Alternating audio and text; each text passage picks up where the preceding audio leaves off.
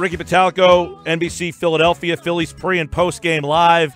I'm sure his neck might be hurting from all of his shaking his head after what we saw in the first weekend from the Phillies. Ricky, welcome back, pal. How you been?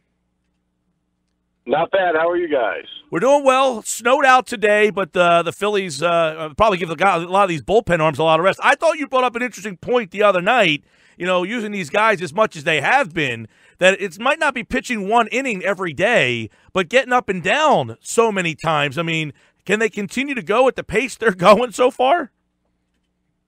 No. Very simple. The answer is no. I mean, there's no way that you could use that many relievers every single night and expect them to be, number one, fresh and them to stay non-injured because, warming up in the bullpen, people don't understand. I mean, everybody says, starters could, if they fail, go to the bullpen and whatnot. You know what? It's not that easy. Your body gets beat up out there.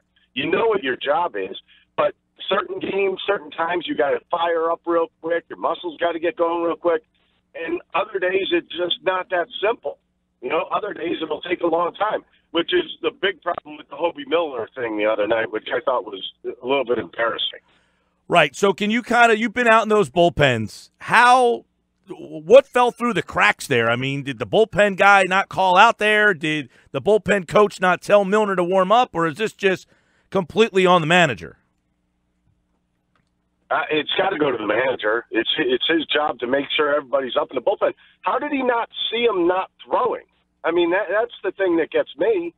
You're sitting in the dugout. I'm sure there's probably cameras and monitors in the dugout to see where your relievers are and if they're up and throwing.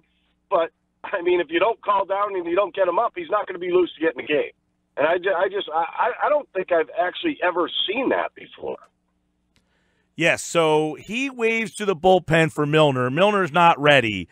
Now, in hindsight, he got the Braves manager ejected from the game, and so he got that going for him. The third base ump actually turned down to Milner and said, "Get out of here," because Milner was trying to then run to the bullpen mound and throw a couple pitches first and foremost until the third base ump said, no, you got to get out here. And then the Atlanta skipper got ejected because he was mad he got 5 pitches. Right. Now, Milner said he wasn't really prepared because he said he had thrown the previous 2 days. I mean, now throwing 3 days in a row, that's taxing enough. But like you said, warming up all those times to get ready, now the umpire had to jump in and said, I was afraid the guy was going to get hurt, so I extended it. But apparently Major League Baseball has stepped in and said, well, he did the right thing. They're not going to let them do that again, right? I mean, if you're not ready next time, that guy's going to have to go out there and throw regardless if he's warmed up or not.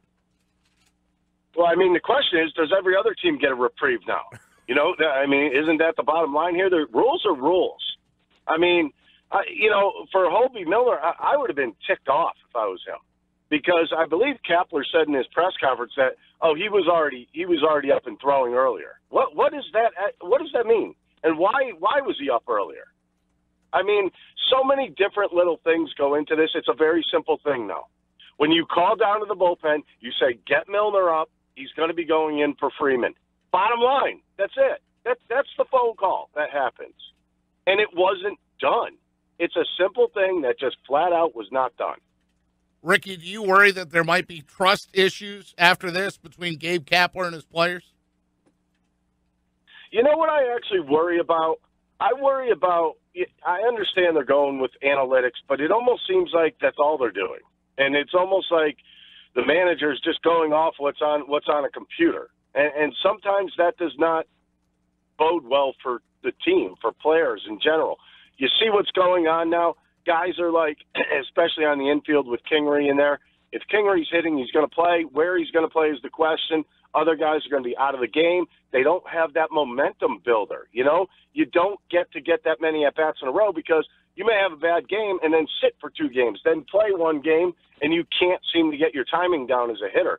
I think the players are going to become a little bit more aggravated as time goes by with their playing time more than anything else. Every day, Ricky, when something gets revealed, like the information that he had filled out the first 6 lineup cards, does that give you pause that the guy's trying to predict ahead of time of what the matchups are going to be? Baseball's an organic game. You have to let it happen, right? Well, I think, a lot of times you go with the hot hand. I know a lot of managers that wouldn't put up a lineup card till, an hour and a half before the game. I mean, that's probably the way it should be done, just for the sole reason that this game changes every day. Players don't feel great. Players look great hitting the ball at times.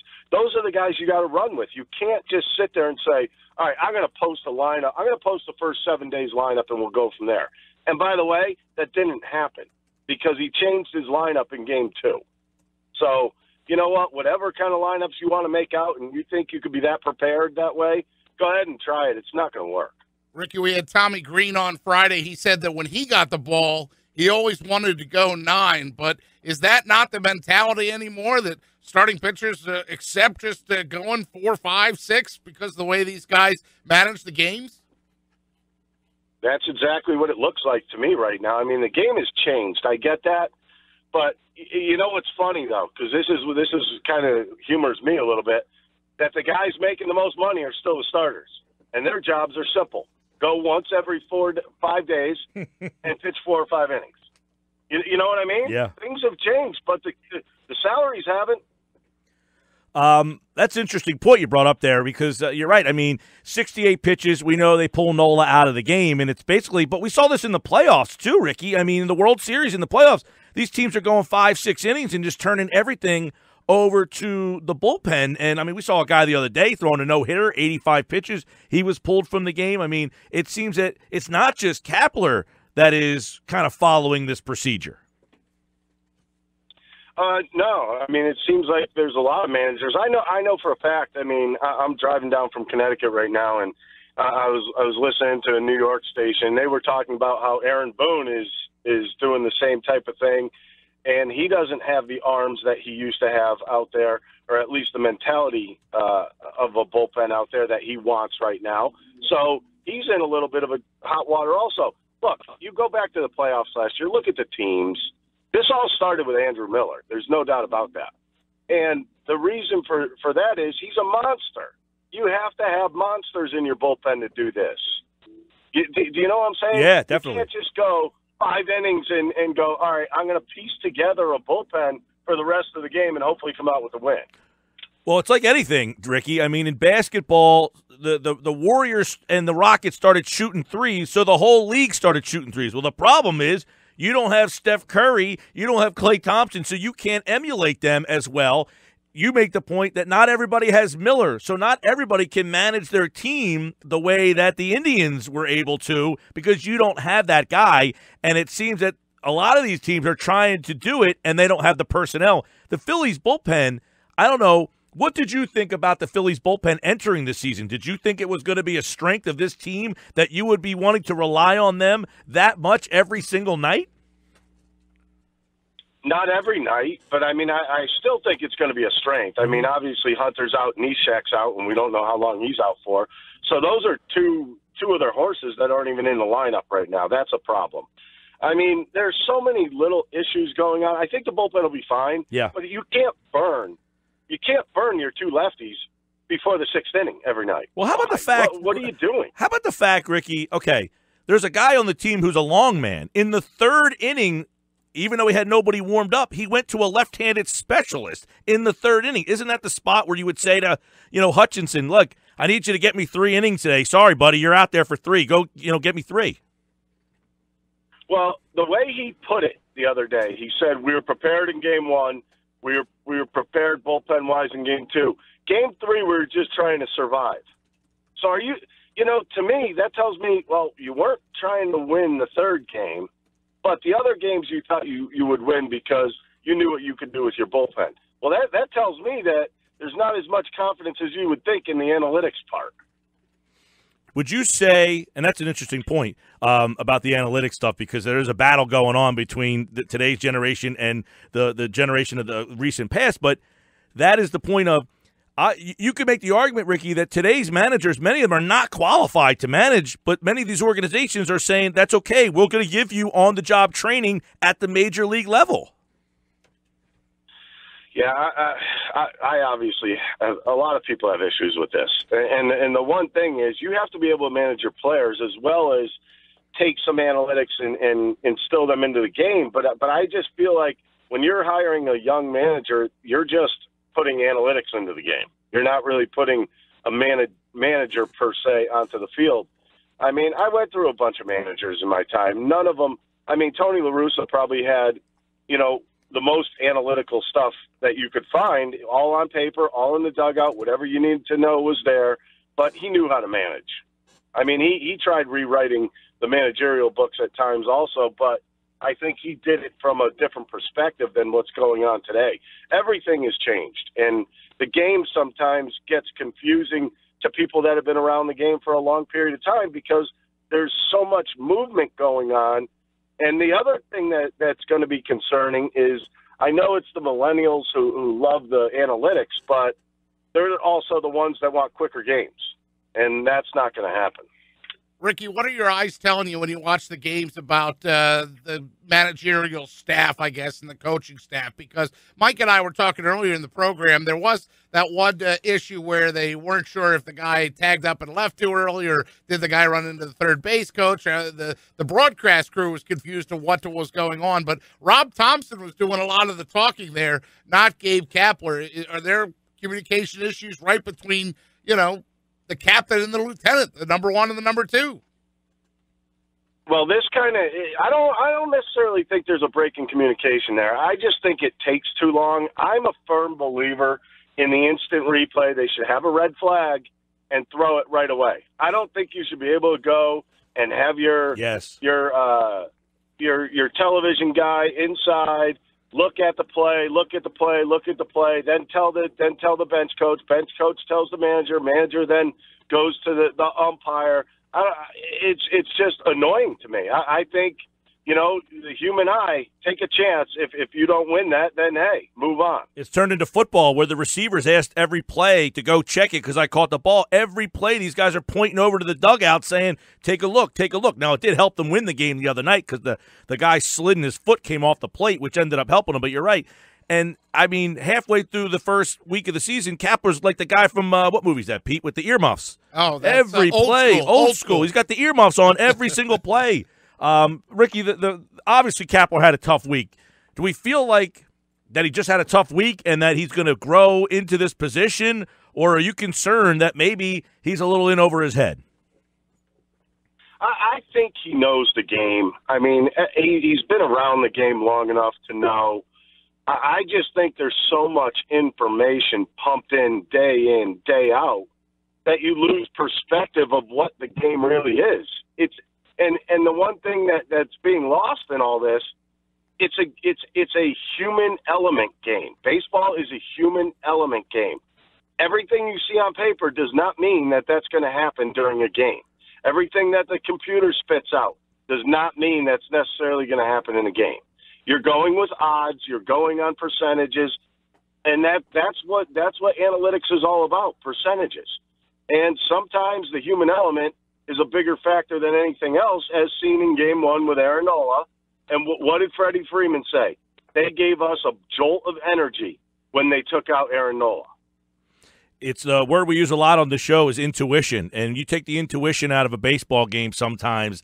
That sixth sense of I feel like this guy's going to get me an out or something to that effect. You feel like you lose a lot, and it seems that is being stripped away because, hey, this thing tells me it's 70 pitches. This guy's done. He might have been done in his last start, but maybe today's a different day, and that's what really concerns. What would Jake Arrieta do if Kapler went to the mound and pulled him at 68 pitches with a shutout?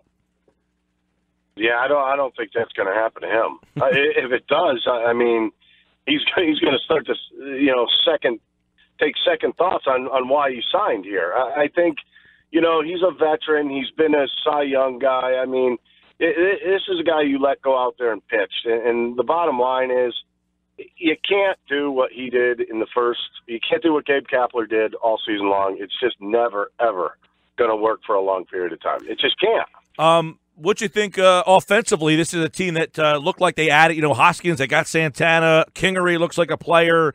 Offensively, what you think about the team the first weekend of the season? I think they're going to be good. I really do. I'm not if you haven't noticed, there hasn't been much said about the offense, which means, you know, they're doable. It's one. I love what I've seen from Kingery. Man, I'll tell you what, stay out of the middle of the plate on this guy because he's going to try to take your head off if you're a pitcher. He hit about 4 balls right up the box. Yep. And that's what you want to see, especially from a young kid, not trying to do too much, just trying to take the ball where it's pitched. Love what I've seen from him. Hoskins is going to be Hoskins. I love his approach, love his 2-strike approach, no fear in the batter's box. Got to love that. Santana's going to hit some home runs. He's going to do some little things. I mean, he had a great at-bat the other night on a sac fly to left. So, I mean, when you piece all the offense together, I think they're going to be fine. It's just going to be a death grip on the bullpen is what this whole season's going to be about. Ricky, when you look at a guy like Odubel Herrera or you look at a guy like Maikel Franco, Odubel Herrera not being in that opening day lineup raised a lot of eyebrows. Had you been a player at that point, would you have wanted the skipper to come to you beforehand or just walk in and see that you're not in there and be ticked off? Well, you definitely want to know beforehand, especially because he's a regular. I would call Odubel Herrera a regular, and if the regular's not playing and he just walks into the clubhouse and sees he's not playing, I mean, it's going to be a little bit of a culture shock to him. You know, John Kruk was on the other night. He had a good point. He said, you know, when Jim Fregosi was his manager, he would know when he was getting a day off, or they would discuss when he was getting a day off.